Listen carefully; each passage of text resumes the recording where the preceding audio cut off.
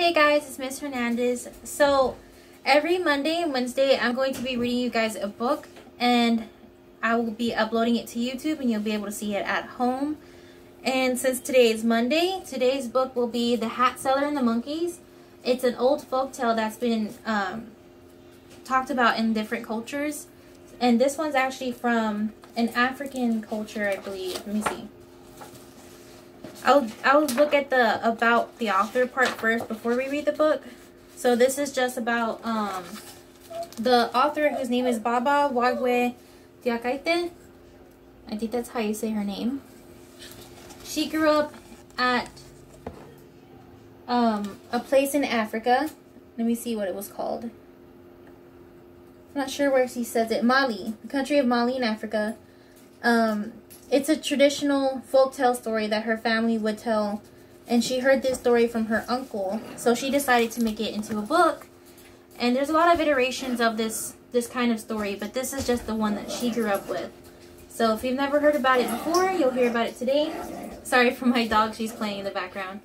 So this is The Hatseller and the Monkeys. I really love the artwork in this book.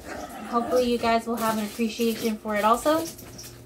So let's go ahead and start reading this one. So, The Hatseller and the Monkeys. Okay.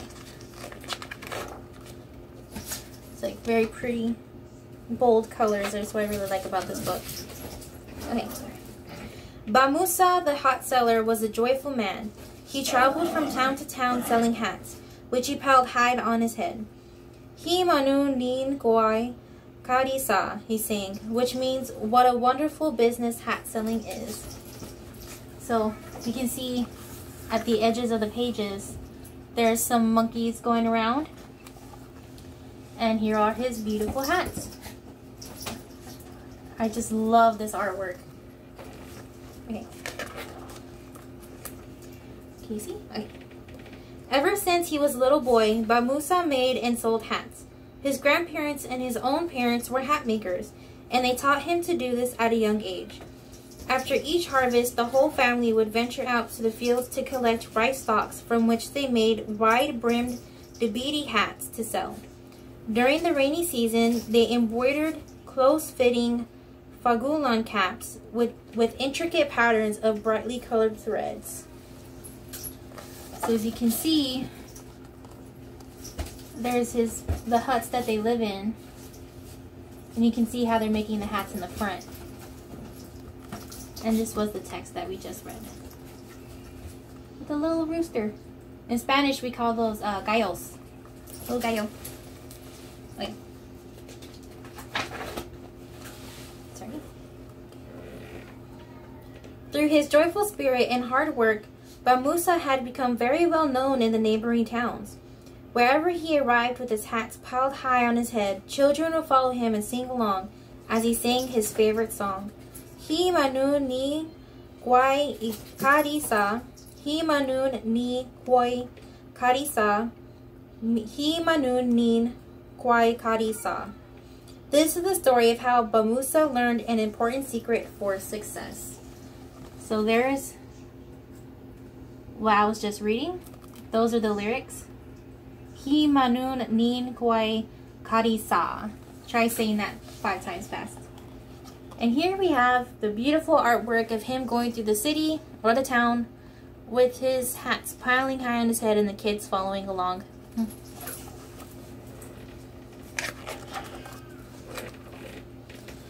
One day, Bamusa heard that a great festival was to take place in a neighboring town. There, he could sell more hats than he'd ever sold before. He spent many days making hats for this event. To get to the festival by evening, he began his journey in the early morning. But he was in such a hurry, he did not eat any breakfast. Halfway to town, Bamusa grew so tired and hungry, he had to stop and rest under a shady mango tree. He unloaded the hats from the top of his head and put them on the ground next to him. Then he covered his face with one as a blind shade to keep the sun from his eyes. Bamusa soon fell asleep and began to snore loudly. Kuru-doo-doo-doo! Kuru-doo-doo-doo! Little did Bamusa know that the fruit from this tree attracted monkeys. Bamusa's snoring alerted them to his company. So what do you think the monkeys are gonna do since they're coming? Oh, it's okay, baby, it's okay. She wants to play. And here we have the monkeys in the tree with the mongos. And he's sleeping down there with one hat on his face because he wants to keep the sun out of his eyes. I wonder what's gonna happen. Okay. As usual, monkeys are very curious and smart. And they crept down from the tree, yoli, yoli, yoli, quietly, quietly, quietly, and sneaked around Bamusa, being attracted to the colorful hats. Each monkey selected one. Then they climbed back up the tree and imitated Bamusa, covering their faces and snoring.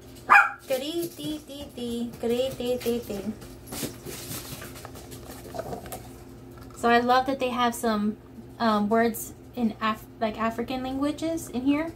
I'm not sure specifically what this language is. We can find out later.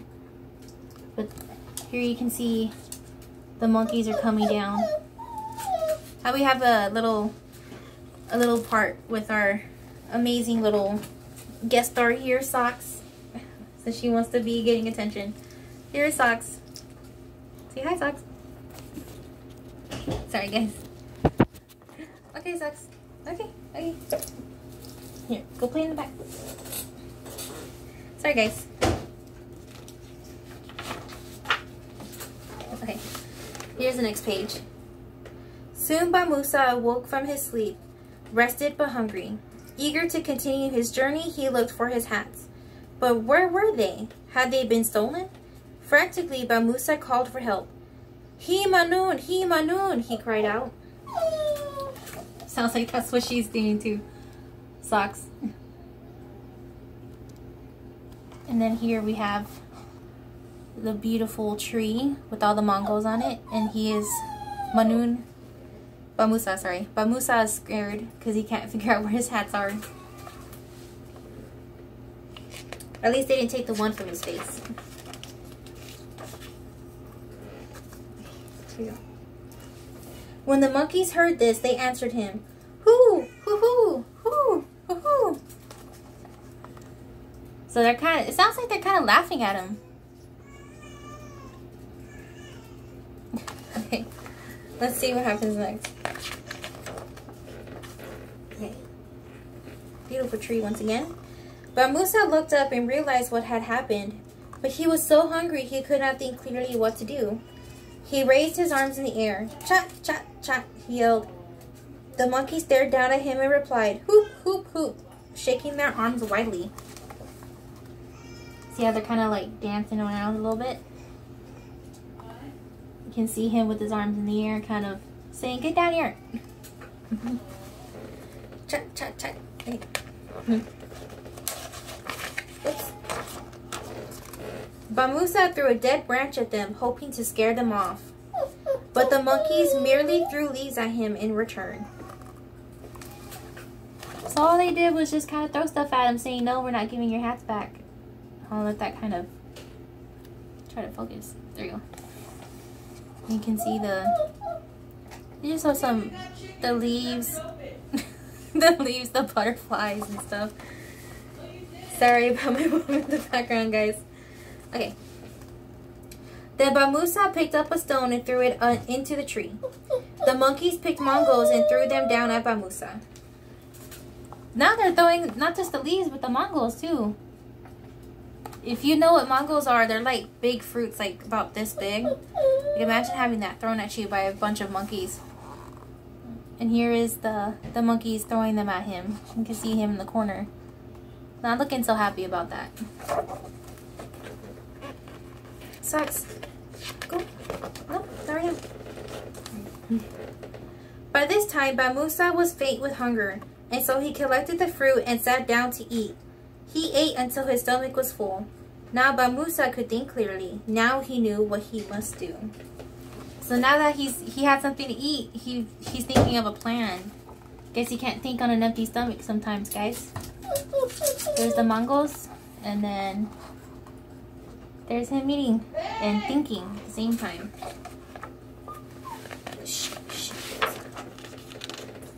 Okay. He removed the only hat he had left from his head and shook it up in the air at the monkeys, shouting, "Oh my God."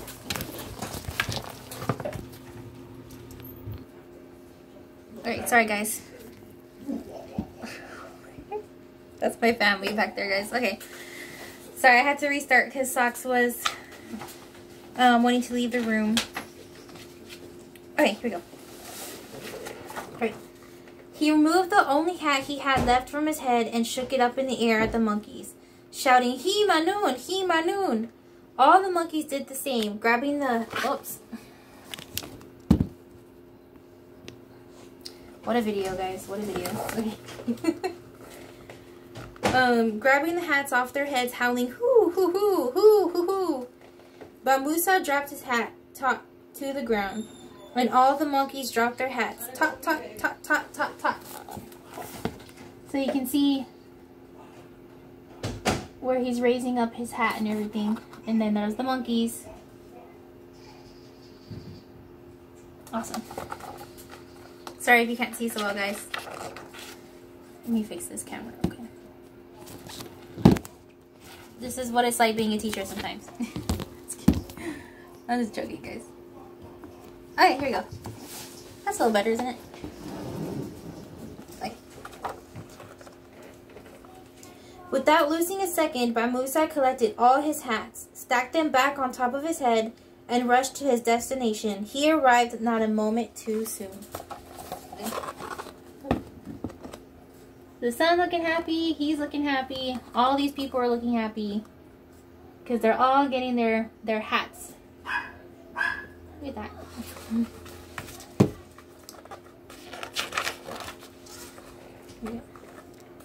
So great was Musa's happiness from his recent luck that his spirit of goodwill helped sell all of his hats.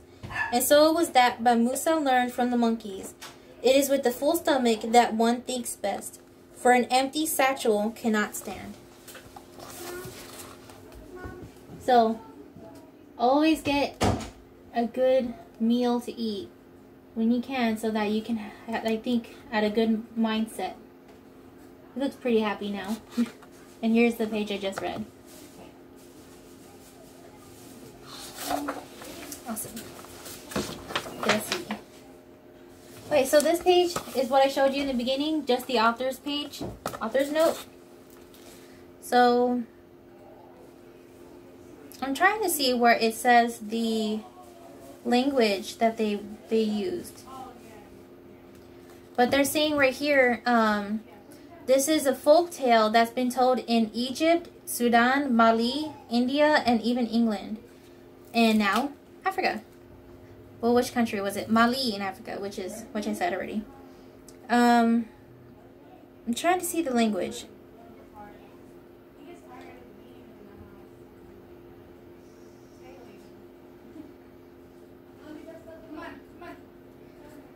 But yeah, so this is a really interesting book. I love that they add, I just love that they have the language in here as well, so like for some certain words and stuff. And then the artwork is just beautiful. And I love, like, when you look at the folktale part where the author's note is, you can pause the video and kind of read this if you want, if you can. But it's just a lot of interesting things about the author and about the story, how she heard the story, what the story is supposed to mean, and so on and so on. And even what parts of the book have some significance from their country. Like the monkey mask that they wear during the festival, that's actually something that she points out here in the back at the author's note. So I definitely suggest when you have books that have author's notes, you read them, because that tells you a lot about the book you're reading. Okay. So this was, again, The Hatseller and the Monkeys by Baba Wagué Diakité. Hopefully I'm saying the name right. Beautiful artwork. I can't stress that enough, guys. Illustrations are wonderful. So if you like this, I hope you do. I will be reading again every Monday and Wednesday. This was just Monday's video, so look for another one on Wednesday. I miss you guys. Stay awesome, and I'll see you later.